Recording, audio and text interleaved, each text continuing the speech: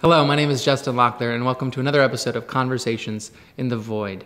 Tonight we'll be speaking with a video and performance artist who is represented by Horton Gallery and recently closed her show, Nice, at the Out of the Loop Fringe Festival in Addison, Texas. It was an extension of her show that premiered at the Wyly Theatre at the AT&T Performing Arts Center as part of the Elevator Project. Her video work was selected as part of the 2013 Texas Biennial, and she has shown recently at the Eugene Binder Gallery in Marfa, Women and Their Work in Austin, Texas, and has shown nationally and internationally in Fresno, New York City, and Berlin. Tonight, we'll be speaking with Danielle Georgiou. Danielle Georgiou, thank you so much for being with us tonight. Thank you for having me. Now, I want to talk about your dance group, DGDG. While there's definitely dance involved with your shows, you would argue that it's not strictly a dance company. Can you describe where your aesthetic came from for the work that you do with the dance company? Sure. Well, we use dance as our medium, but just as one of them. So we're also using physical theater, ideas from German expressionism. And one of my main influences is Pina Bausch. And while she fits within this dance spectrum, her work was more than just dance. It was about creating experiences for the audience that's involved, and that's the type of work that I want to continue to grow and practice within. So while our name is DGDG, the Danielle Georgiou Dance Group, it's called that one because my initials were Dance Group, and the dancers thought that that would be really funny. But it's also a way for audiences to approach our work, to come in thinking, okay, we understand what dance is, and then an avenue for us to expand that idea so they can see that dance isn't just about how many turns and leaps that you can do, but it's about emotions and feelings and real human experiences. And as a company, you split your time between more traditional environments like theaters and dance halls, and then also at concerts and galleries. Can you kind of describe the scope of your performance aesthetic in terms of where you perform and who you perform with? Sure. Well, we will perform anywhere. It doesn't have to be a stage. I actually prefer if it's not a stage.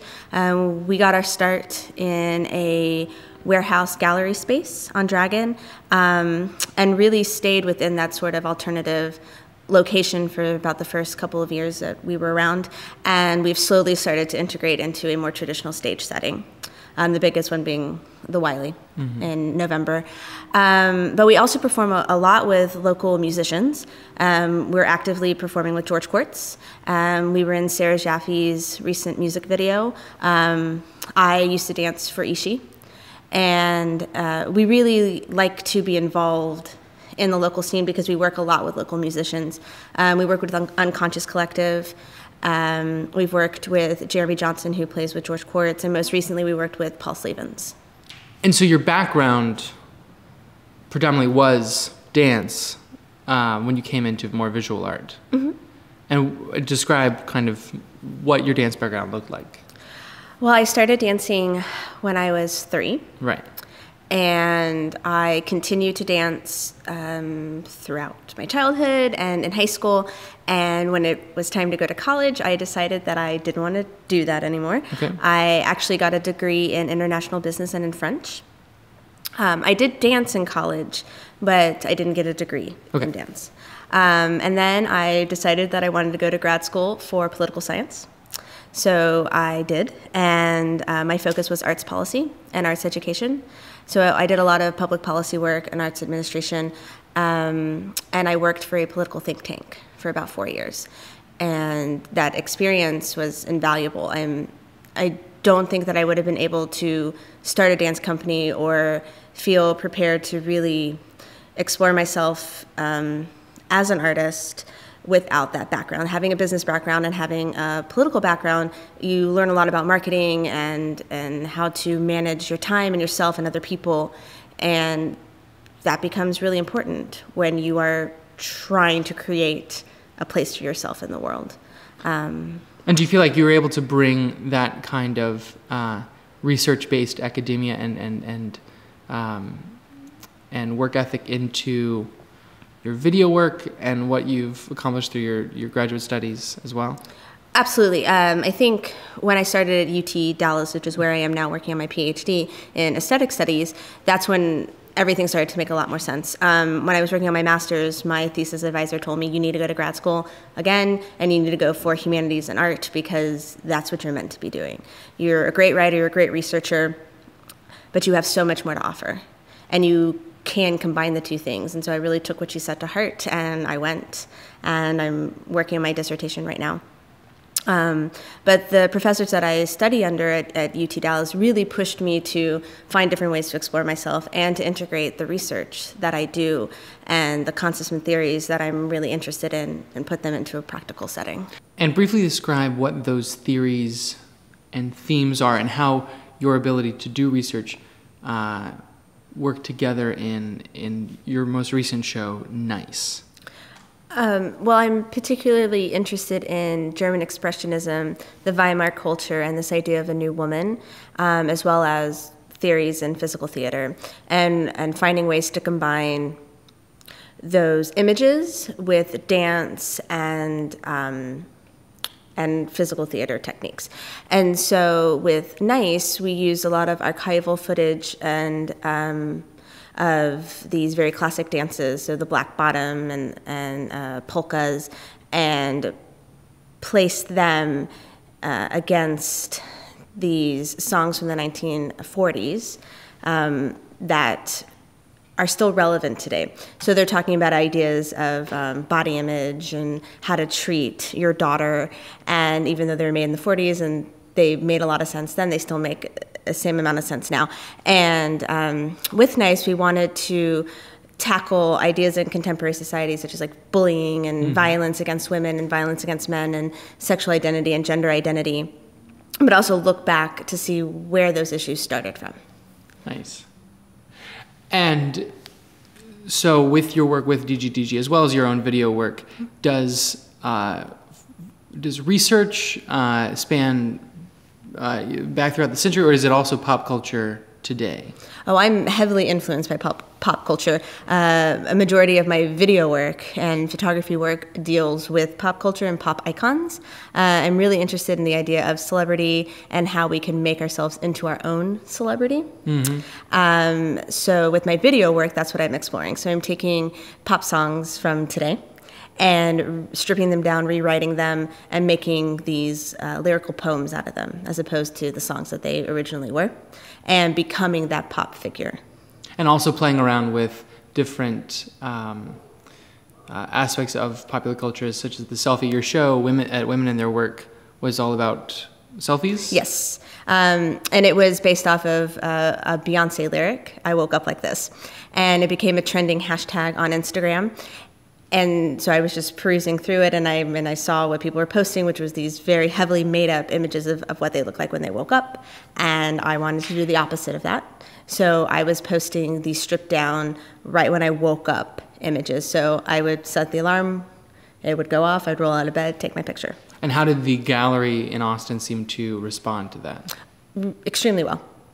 They were really into the show. It was a very different show for women in their work. They were very supportive of it. I was selected for the solo show, and they were along for the entire process. And it was something that they wanted to be a part of, too, because it was an issue that women are dealing with right now.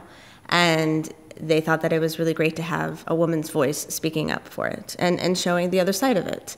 And so in the gallery, at that point, I was 100 and some odd days into the project, which I did for a year. And we filled the entire gallery with images of my head and these multi-channel videos and overlapping projections. And so everybody was surrounded by a very graphic and honest image of what a woman looks like. And so do you think that people are drawn to your narrative or to their own, or what do you see some sort of reaction from viewers? I think that they're drawn to both. I think they could see a lot of themselves in it, or somebody that they knew. And the reaction was on both ends of the spectrum. I had a lot of positive and supportive comments, and then I had equally not as positive and supportive comments. And I did this in a very public sphere. I mean, it was on Instagram on a public profile, it was on Twitter, it was on Facebook, and I was monitoring what people were saying about me. And I had to learn how to confront those comments. Cool. Now, I want to talk briefly about your upcoming event at the Dallas Museum of Art on April 17th. April 17th, which is a Friday. Yes. Describe what DGDG will be doing. Well, we're doing 2 different things for their late night. From 8 to 9 o'clock, we're going to be hosting a workshop that's going to deal with issues of identity and how to learn to communicate with your body, both verbally and non-verbally, different aspects of the word identity.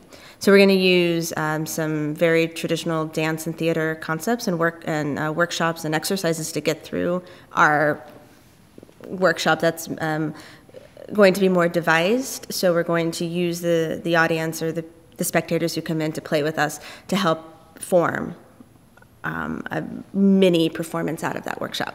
And then at 9:30, we'll be doing parts of Nice in the C3 gallery in front of the big wall of TV monitors, which I'm really excited about, because we're going to be able to integrate multimedia and technology, which is a huge part of what I do and what DGDG does in our stage and gallery productions. So it's going to be really cool to do that at the DMA. And so if people are painters or sculptors or photographers or what have you, and they want to get an idea of what physicalizing performance or physicalizing ideas would look like, this would be something for them? Absolutely. I think it would be really beneficial for artists of any medium, because if you can connect to how your body reacts and how it moves and what you're instinctively and organically feeling, I think that you would find a new avenue into your own artwork. You know, I did start as a dancer, but I am a video artist, and the way that I choreograph and the way that I dance has influenced heavily how I edit video and how I shoot video. And it affects my photographs.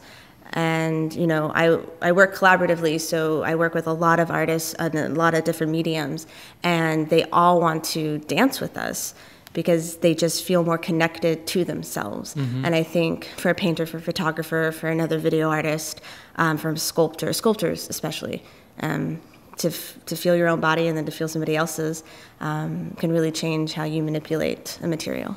And how can people find out about the event on the 17th? You can go to the DMA's website. DMA's website. And we're going to be a part of their late night, so it is a free event. So, I mean, it's a free workshop, so everyone should totally come out for it, and a free performance. So you can check it out on the DMA's website. You can look at our Facebook page, DGDG Dance Group's Facebook, and our website, DGDGDanceGroup.com. DGDGDanceGroup.com, Dallas Museum of Art, April 17th, which is a Friday. It's a free event for a workshop and performance. You can find out more below as well as on their website. This has been Danielle Georgiou. I've been Justin Locklear, and this has been Conversations in the Void. Thank you very much for watching.